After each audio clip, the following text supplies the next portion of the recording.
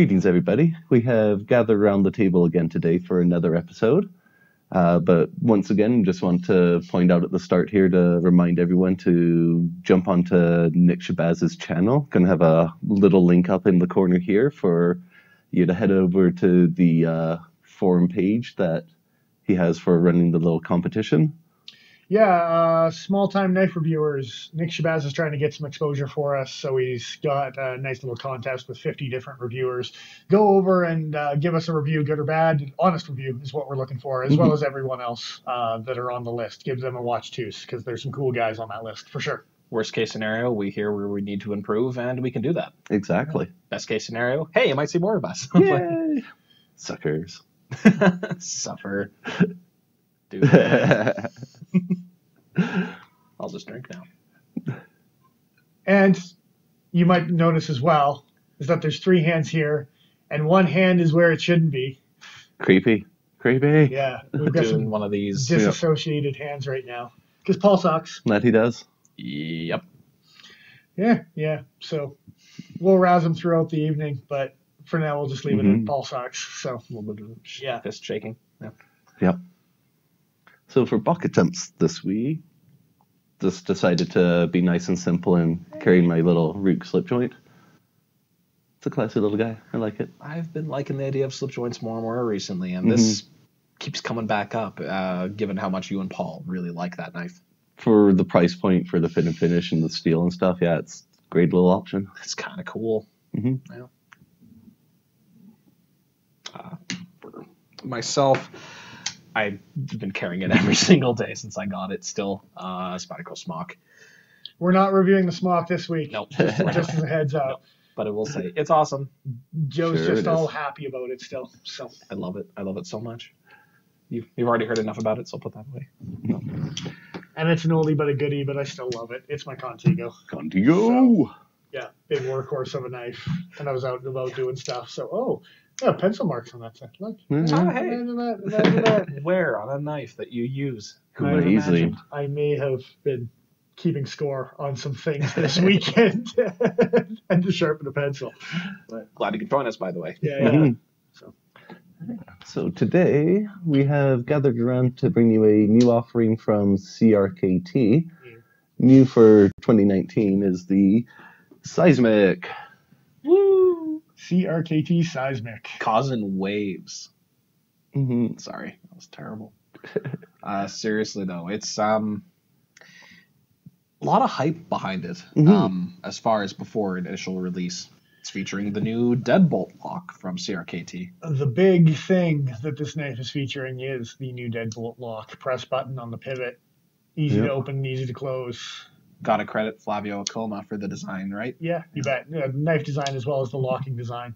But it seems like CRKT is hyping this up to be as big as like their field strip technology. This is kind of their next field strip type of idea, right? It is a new innovation for sure, and it's definitely one of the kind of standout new innovations, and especially for locks lately, because locks have kind of gone stagnant, it seems, and people are trying and seeking out new things and new ways to do stuff. I, for one, am more than happy to see another push button based lock. Yeah.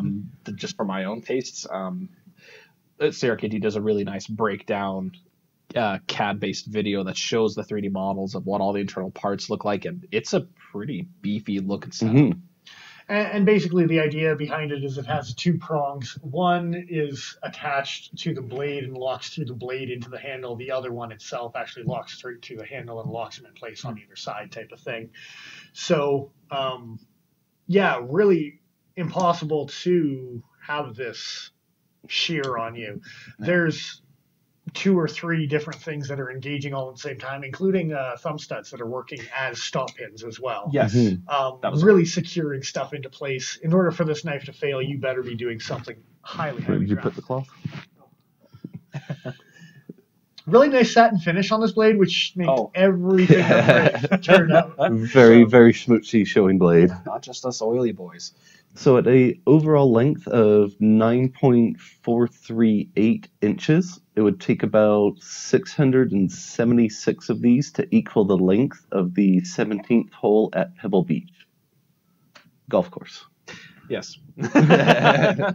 But thank you for clarifying. I'd rather have this knife than play golf, to be honest. I'm not a huge fan of golf. Yeah. You play sometimes, though, don't you? I do play golf from time to time, and I'm just thinking 676 knives on a golf course. You can't play that in Tiger Woods, man. Like that, I want that kind of power after my third birdie. Let me tell you. Mm-hmm. Sounds like a challenge mode in a PlayStation game. Just have all the knives stuck into the ground. Yeah, Tiger mode can suck it compared to seismic mode. That sounds like you'd be talking about like minor earthquakes. No, this is much worse. Just messes the whole golf course up. It's expensive upkeep. Yep. At 6.3 ounces, it's about the same weight as 71 pennies. I wasn't expecting that. I don't know what I was expecting, but it wasn't that.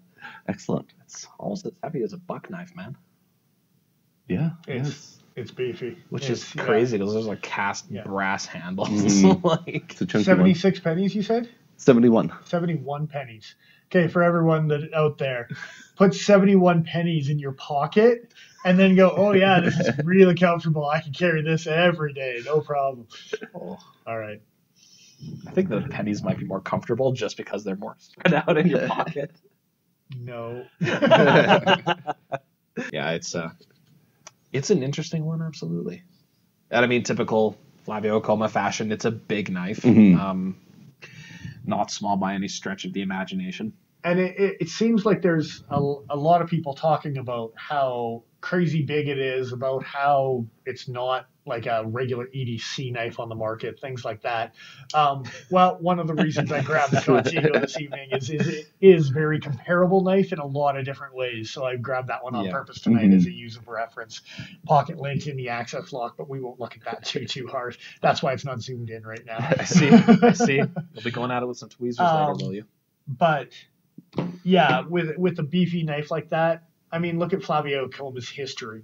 Mm-hmm. Look at the knives that he produces. The large fossil, the Carnifex, like you were saying earlier. The small fossil. It's like well, isn't that knife. still like a 3.5 to 3.75 inch blade? Like it's not tiny. So I think when people, this isn't a giant knife. This isn't like the XL or the Jumbones. This isn't the Jumbones. Mm-hmm. I think this is definitely still a manageable size. Yeah, most definitely. And as far as a extra large knife, we finally have something. It fits. Yeah. Nigel's pinky isn't falling off of the back of said knife. So I think I was in gloves. It might be in question, but as far as ungloved hand, it's just right on. Yeah. So it's actually comfy. And on that note, too, no crazy, like, finger choils, anything like that, to kind of make it a one-size-fit-all. This very straight handle makes it so even a large or a medium hand can get a decent grip on this knife, for sure. It's somewhat close to a neutral grip, which I really do like. I do like also that they rounded this portion of the handle out, so if you wanted to, you could palm it to really dig into something. The profile of the knife was well thought out. Yep. So, I mean, another really nice thing that I like about this knife is the overall aesthetics of it itself. Really good looking blade on this one. Really happy with the design. Flavio makes some out there stuff sometimes, like the fossil, like the black fossil with the like spear pointy thing. Oh, that was kind of nasty looking, yeah. So to see a blade shape that's a little more utilitarian and not just out there type of thing, it's a nice change to see from Flavio, for sure. Nice flowing lines. It's not a difficult knife to look at.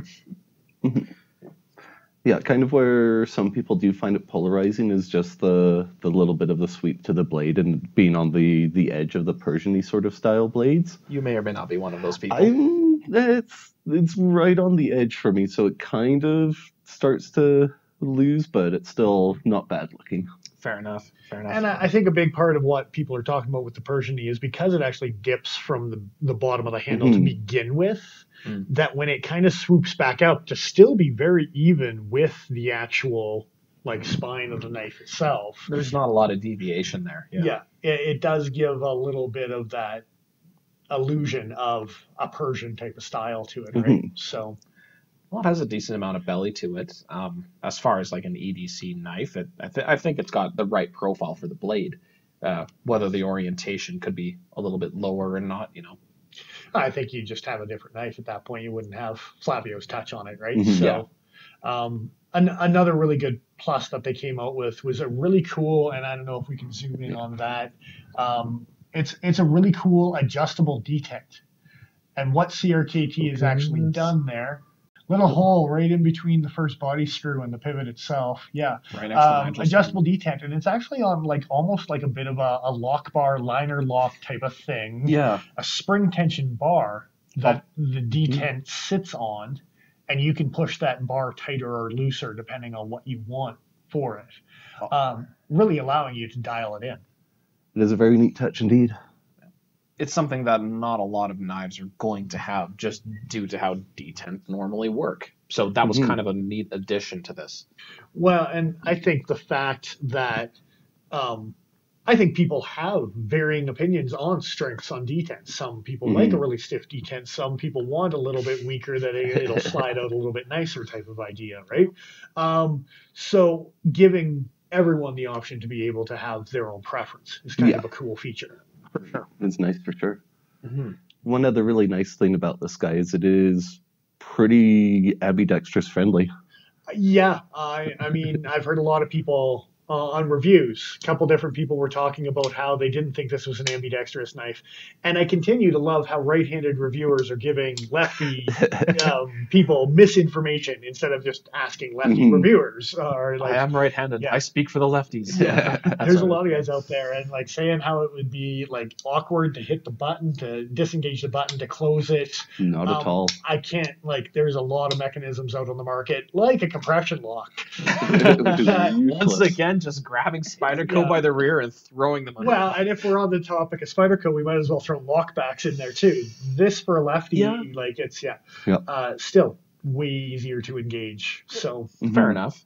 One other really nice thing for the lefties, they actually machined out the little section there so you can switch the pivot clip or the pocket clip. Simple little cutout. Yeah, and it's not really a compromise. It looks fine. Yep, you've heard me and Dennis bitch about that multiple times about how it wouldn't take much just to put in something little like that so you could switch the pocket clip over. And yeah, it's a nice touch that they did it. And on the note of the pocket clip, I do like the fact that it is not a full-blown Benchmade mini on-slide, some sort of crazy. The Ad 10 clip, holy, we just looked at that recently. Yeah. That thing's a monster of a clip. It's a hell of a money clip that you got on the side of that knife, right? So it's nice to see something that even with a 9.5-inch blade or a 9 1/4, you got something that isn't crazy. And you figure it's such a long, let's be honest, pretty heavy knife. It's not going to shift around in your pocket all that much. So having a clip that size, totally reasonable.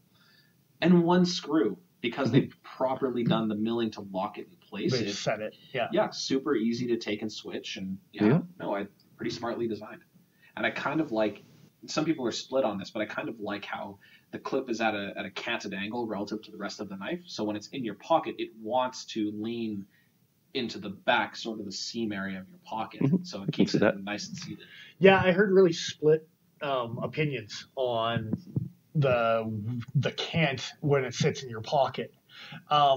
I did try it in both my left and the right. I didn't switch the clip over, but I did notice that, it tried to fill up your pocket a lot more when it was in your left pocket without switching the clip over. Yeah. So when I put it in my right, I very obviously noticed that I tried to tuck it out to the side instead of, conflicting with anything, right? I think that's a conscious design choice, though, and I think it worked out really well.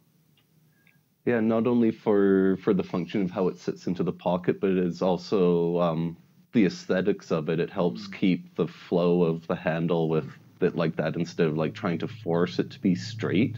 Yeah. I think it was a good choice to have that angle for the clip. Well, with all the niceties out of the way, we got some serious beef with this knife. Well, we were on the topic of the pocket clip. So let's start there. And we like the fact that it is a nice deep carry. Now, what I personally don't like about it is we found out certain materials, blue jeans in particular, seem to be really aggressive with this clip. Really hard to take in and out of the pocket. with how tight it is. Maybe some rebending, things like that, you can make it work. But right now, as it sits, with a work knife, a thicker fabric should not be a hard time to get out of your pocket, right? My pants are a little bit of a thinner material. It's not jeans. It wasn't difficult, but seeing you guys struggle with it out of your jeans was kind of like, Yeah, wow. definitely grabs the pants for sure. Like, holy crap. And honestly, and not in a good way. It No. doesn't grab the pants in a good way. The knife is grabbing your pants. I don't know if it is in a good way at any point. Emerson waves. Oh, okay. All right. I'll talk myself out of that. I'm glad I could help out. So, flattening the G10, just doing something to make it a little bit less aggressive. Tweaking the pocket clip, maybe not quite as tight. Maybe because it is a deep carry, they compensated for how tight it is, something like that type of thing. But yeah, it's something. No. I think we should probably just work from that side of the knife and work our way up. So, well, sticking on that side of the knife, the jimping on the back spacer on the butt end here, that is sharp and crisp, and those ridges along the edge just chew my hand trying to get anything in and out of my trying pocket. to slide past the knife to reach your hand in the pocket, it really kind of chews you up a little bit, for sure. And on the backspacer note, what the hell is up with that backspacer in the first place? Like, it's a little odd having that double lanyard hole thing, but then having the holes half covered, and it's a little awkward. It is. I really think that they should have filled that knife out with the rest of the G10 and filled it out, and I think ergonomically it would have helped it. I think moved the pocket clip so it wasn't quite so slanted. All those people that seem to be complaining about the canted pocket clip, they wouldn't have anything to complain about. I don't honestly see a downside to filling that out. That's just a weird thing. Instead of having it come in, come out, And then materials-wise, we think aluminum on the backspacer on that one. It's not steel. For sure it's not. Yeah. It's not magnetized. But pretty sure it's aluminum. Yeah, I was joking around that it might be magnesium for the way that the contrast looks on it. But see, if it is magnesium, that explains why you have all these harsh jimping and the sharp corners. And I don't think that's giving CRKT too much credit. Well, it would be great for fire starting, for sure, if you had that. And now thinking more about it, those holes might be ferrocerium storage facilities to go along with the magnesium backspacer. No, they got this whole thing going on. It's an unwritten rule. People who know. The first rule of the seismic is you don't talk about the fire starting capabilities of the seismic. I just see some guys soaking little cotton balls in kerosene and stuffing them into the spacer to light them up later. Oh yeah, totally. Man. Yeah, it's what it's for there. Yeah, for sure. And while we're talking about the material of the backspacer itself, they tried to lighten this knife up by giving it some sort of alloy for a backspacer, whether it's aluminum or whatever it may be, skeletonized on the inside, and the weight's still coming in at over a 6-ounce knife. I personally believe that has to do a lot with the grind on the blade and the thickness of the blade, to be honest. I think that has a lot to do with the Deadbolt system. Yes, which it's going to be necessary for the strength. I'm willing to accept that. But before we get up into the blade and all the problems that has, as far as sharp corners go, these handles are ridiculous with sharp corners. Like, they are lousy with sharp corners. I have so many problems with this. Just for a reference, this man doesn't feel hot spots. Yeah. And he's complaining about hot spots. He likes that Rook 138 or whatever it is. It's the worst knife in the world. I'll admit it's not the easiest knife to open, but me personally, I don't have problems with it. What are you talking about? Yeah, this knife, though, holy crap, guys. So with 3D machining, you'll often work with ball nose end mills. So you're using a round cutting tool to create a radius on things. What they've done here is actually come down, same shape as my finger, basically, and milled out a portion of the knife here, a little bit shy of the edge. What that means is it scallops upwards right before the scale terminates. And they didn't chamfer it. They didn't soften that at all. So when you're holding this knife and you give it anything more than a light squeeze, you're pretty much bit by that handle. I don't know whether that was intentional or not, but I'm kind of knocking it for that because it's painful. Like, it's actually Now, literally painful to hold. With CRKT, we noticed it on the jumbos, where they try to knock the corners down, but they forget the last corner that's actually digging in. And they've done the same thing in a different way, but they've accomplished the same thing with this knife. I had high hopes for this knife because of the finger choil here. It didn't include a second or third. Yeah. I was really liking the way it was going to sit in my hand, and then you squeeze it right there. Yes. And that finger choil there just bites. And bites. And I was saying earlier in the more when we're doing the positives for this knife, that I really enjoy the profile of this handle. Like, when I look at this, it should be comfortable, but as soon as you squeeze it, as soon as you give it that 3D aspect, those corners come out to play. That little bit just before we get off the handles. Well, that's what I was waiting to jump in and talk about was not only the issue with the bit just being the right size to leave that little chamfer at the very edge, it also left a little nubbin right in the middle of the finger choil there, and that's probably what's biting you so hard because it actually comes up to a little bit of a peak right there. It's like that's part of it, for sure. It's like they missed it. Like in the CAD files when you're developing the 3D machining for this, it's like they actually missed an entire operation where they were supposed to get rid of it. And it's not as bad on the back, but it's still kind of there on the top corner that you do feel it. Now, again, not as much, but I feel it kind of right on the ridge of where the steel and the G10 meets as well, as far as it biting into you. Yeah, that's a little bit more acceptable. But, I mean, especially where your fingers are concerned, coming around to hold that, total turnoff as far as holding that knife in particular. It's, kind of wow. And it's perplexing. I'm just noticing this now, but they've actually done rounding. Sorry, but I just wanted to point this out before. They did chamfer the front end here. Right. But they didn't do it anywhere else. That's odd. Yeah. I just noticed that. Yeah, they definitely did. Interesting. That's upsetting. They did it on the front bolster. And on the very back, too. And they did. What the hell? Just a touch on the. You'll do it for my lanyard, but not for my fucking fingers. Ferro rod. Thanks for the correction. Jeez. Okay. Anyway. I think while we're on the mid-range topic, before we get to the front of the knife, the other thing I'll actually point out is the action on this knife. And it might have to do with the tension on the adjustable detent bar. But even just playing with this knife, engaging and disengaging is not bad. But as far as the fidget factor, the playability compared to a well-worked in access lock, a compression lock, or something like that type of thing, I haven't seen one yet where you could hit that button and the knife would draw close. Yeah, we haven't tried playing around with the adjustable detent, and that's probably where it is. But I've seen ones where people have talked about fair enough too, and they've even you look at it and they're still doing a shake after they get it down to.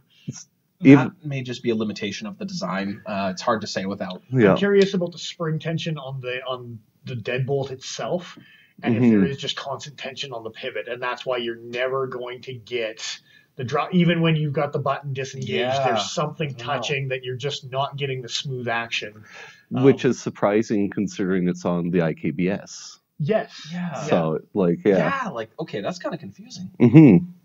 And I'll say as a right-handed person, using my thumb to depress that lock and shake it closed, a little bit easier than using my index finger. But you're right, there is still this. You have to apply a little bit of force to really get it to snap. Yeah, and knowing that it is an IKBS system, it is a little bit disappointing. Especially because I praise CRKT for having their ball bearing system pretty good overall. They're usually very dialed in. Yeah, I'm really hoping for a little bit more on this one, and it came up a little short. Yeah. I think that might be everything in the mid-range area, which kind of leaves us to the big chunk of whatever they decided to throw on the front of this. It's so fat behind the edge, and normally I'm not the type of person to care about thickness behind the edge, but damn, that's a thick blade.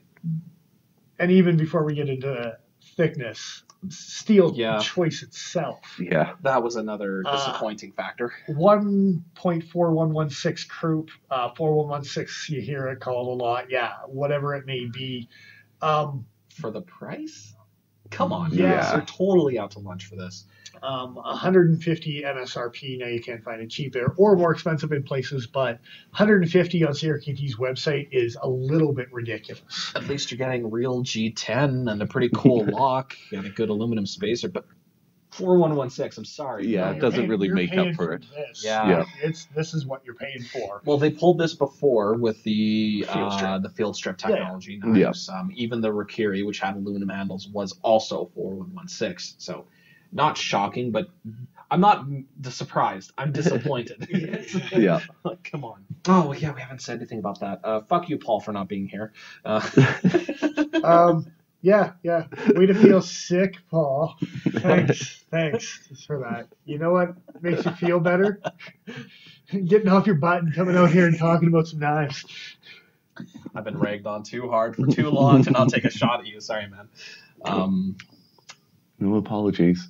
All right. Well, fuck you, Paul. The difference is I know Paul puts scoring stuff up in his Instagram story, even though Unlike you some don't. people. Yeah. And if you hadn't watched last week's review when you weren't here, you'd know that we ragged on you for that. Oh, but... I know that you did. Absolutely, you did. Oh, wow. Okay. So on to the knife itself. Yeah. Well, keeping on to the steel and the steel choice and what some people think it's comparable to or possibly better than. Well, I've heard at least 3 or 4 different people now on some reviews talking about like a bit of a step up from HCR 13 MOV with the 1.416. It's not, guys. It's not at all. Lies. Unless you're talking about stain resistance, you are wrong. Yeah. It is as stain resistant as that. But we were looking into the actual specs on it, and truly it is closer to a 5CR13 or 5CR15 MOV. Mhm. Is Yeah. kind of the chart that we were looking at. Guys, $150 for 5CR. Never mind yeah, 8CR. Come on. That's a tough pill to swallow, guys. very tough pill. Like, no matter how cool your new Yeah. lock system is, it's not that cool. Yeah, at the consumer end, we're still paying for the overall package. So, And I've heard a couple people talk about as well, not being too familiar with 1.46. So it almost seems to me like CRKT is using it as a little bit of a mystery steel that until you're informed about it, you might be willing to pay this price. Because there's people out there that are like, I'm not familiar with it. I don't know how it performs, but yeah. maybe, yeah. CRKT has very rarely, if ever, aimed its sights at collector consumers, right? Very rarely. But at this price point, you kind of assume that you're aiming at a collector or somebody who wants the I wouldn't call it gimmicky, but the novelty of this interesting. There's look. lots of CRKT collectors out there and fanboys out there that love their brand CRKT. Yeah. And I don't know if collector is necessarily the right word, but at least enthusiast. Yeah. Like at that sort of price point, it's not going to be for the regular sort of guy that just wants to go get a cheap knife to beat up and stuff like that. This is at a price point where it's a knife guide looking at it. Yeah. Again, one of the other reasons I brought this to the table tonight is when you're looking at price point, even running MSRP is $245 for the Contigo compared to $150. So yes, it is $100 more American for this knife, but what you're getting with the M4 steel, the steel backspacer with the window punch, an access lock that's doing 1,000+ pounds. Like, wow. It's worth that extra $100. It is an upgrade, and don't get me wrong, Yeah. the price point is an upgrade on this guy here. But when you're looking at a big worky tank horse of a knife, yeah, I need to see I that don't know. illustrated. There's now. a picture of a tank horse. There won't be a picture. There might be. Price is out to lunch, definitely. Yep. Steel choice is out to lunch, definitely. And I mean, it's a damn shame because this knife was so close to being something that I could get really excited about. Mm-hmm. And that seems to be a reoccurring, long-running theme of CRKT. Something I want to be excited about, and then when you get it in hand, it just doesn't live up to the expectations of what I want it to be, right? So you have Flavio Acoma designing you shit. Give it good materials; it deserves it. Even the 12C that they're using in the some of the revamped M21s and M16s, like that would have been really cool to see that in 12C. Like 150, yeah, okay. Yeah. I might have been able to justify that. It's kind of like getting a Lamborghini and then having like go-kart tires on it. It's like you feel like you're going to have all this performance and it's going to be really cool and stuff like that, but then rubber to road, it just doesn't work out. blow out all your tires Yeah. at once kind of thing. That's kind of how I feel for the steel And for then the you price tell them point. you're going off-roading. Jesus. And I mean, to make matters worse, they gave it such a fat freaking grind on this thing. We've heard from a number of different people now, Cedric and Ada being one of them in particular, that a thinner steel is going to hold a finer edge for longer. You're going to get better cutting performance out of it. With a steel this wide, that wide of an angle, 4116 just isn't going to hold up. Some of the cutting performance he was getting on like a 12-degree angle with croup steel. Yeah. That was a little bit silly, right? Yeah, it seems like, especially just for straight slicing sort of style cutting, that the 4116 steel definitely likes a thinner angle. And last but not least, with that thinner angle, you'll talk about the heat treatment on this knife. Yeah. Holy crap, yeah. Almost forgot. 54 to 56 on the heat treatment Which on is this knife. Pretty soft. It's abysmal for any knife, but especially 4116. You're just not going to get any kind of meaningful edge retention with it whatsoever. No. Yeah, if you put 56 on the low end of the spectrum and did a 56 to a 58 or a 57 to 59 or something like that, much easier pill to swallow. And it would probably help with the thicker edge geometry because thinner would probably make it more sensitive at those higher rock walls, right? So that would actually add the benefit of having a thicker edge by putting it on a thicker heat treatment at the same time, right? For what they're aiming for a large consumer grade EDC knife, that would have been great. But once again, it seems like it's all compromises all the way through. That seems to be CRKT. but it's they're tantalizing us with redone designs with D2 and 12C. It's like, why the hell wouldn't you do that with these guys? Like, so close. So close. Because you're getting a big premium for that, whether it's worth it or not, is what you're paying for. And that's what CRKT's putting their money in the bank for, is that little pivot right there, right? Which is insane because there's already so many strong locks out there. They think they could really bank on that, right? Like, I know we're going over the time limit right now, but there's one other thing we forgot to talk about, and that's the similarities to a pawl lock. Yes. And not very many people have brought it up. It seems to be an overlooked thing, but there was a guy named Paul Pullman that actually did some knives. He did for Lone Wolf. He did for Benchmade for a while and made some really pretty stuff. Oh, yeah. With almost an identical lock. Slightly different. The major difference being, for all you Paul fans out there, you'll remember, but when you're going to close the knife with the Paul lock, as you squeeze the pivot, the blade would stay in the current orientation and the handle would swing freely to shut. This is the opposite, where your blade is the thing that moves. That was the main difference that I've noticed. The button locked the blade in place, and you flick the blade down into the handle down into your hand with a Paul Pullman knife, which I thought was kind of cool. I like playing with them quite a bit, right? But they're talking about amazing innovation and how come no one has ever came up with this design. It seems so logical that you would do it. And yes, with the double prong thing going in, that's a very clever design, but it's not like someone hasn't done just as secure of a lockup with a similar mechanism. Right? So Paul, we're giving you a shout out. Love your knives, man. I wish you would come back with some more popular designs, because I'd like to see the Paul lock in some stuff. It was cool. With some modern handle materials and modern steels. That'd be cool. That's a different topic for a different day. Absolutely. All right, last but not least, we're going to grade this sumbitch. So I ended up giving this guy a D for the grade, a 62 average overall. I don't know. I'm pretty indifferent about this guy, other than the fact that it's large enough and comfy enough for my hand. It's just kind of a middle of the road, doesn't really do anything for me. High points, low points? High points were the action and lockup, just because it is a new, neat design and something different to play with. Low points for me, the material choice. Yeah. Yeah. Absolute. Wow. Yeah. I myself, I gave it a D. I gave it a 58. Honestly, I wanted to like this knife. High points for me were actually the aesthetics. I really like the look of this knife. I could really see it being something that I could use a lot of function behind with the design of it. Simple blade shape, simple handle, right up Dennis's alley. Negatives were just like Nigel, definitely the material choice on my personal, but also my cost versus materials. Both of those got equally very low scores for me because Krupp steel and G10 for $150 for the cost does not cut it for me, guys. I'm sorry. Not for a Chinese, Taiwanese made knife. No, I'm getting benchmade bugouts for a similar price. So different knife, I understand, but just hearing that out loud makes me want to give this a lower rank. It's too late. It's too late now. We've gone too far. Oh, that's fine. I'm locked in at 55, the absolute bare minimum for a D. When I initially ranked this, I was going to give it an F. There's just so damn much I hate about this, and probably because I was excited for it initially when I saw the early reviews. It has a lot of potential. It's a wicked design. It's just the execution was so crap.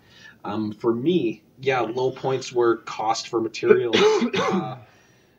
The ergonomic, for my ergonomic preference, and material choice on the personal side. Those were also both 4 out of 10. I did give it some points for aesthetics. It felt okay in the pocket, like it was pretty good. The geometry isn't so god-awful that it wouldn't work. It's 4116. It's not going to work for long. And again, that leads into bad material choice for the design, and for the price. Yeah. It was really hard for me to scrounge up 55 points for this knife. I don't think it quite deserved to fail. That's why I was really mulling it over. But just wow. And I'm pretty sure Paul did give it a fail, but again, you can check out on his Instagram to see what kind of rankings he has, because he's actually pretty good at posting. He Unlike is, some but people we know. I'll be better. I'll be better. He sucks, so we'll just leave him to do that and not bother putting it up here. It's up for him. So Spicy. This is a 3-man review tonight for a reason. So. Auditions will be See, that hurt when you did it for me when I wasn't there, but it felt better this time. On the one last final note, we want to thank the Cutting Edge for, again, letting us borrow this knife to review.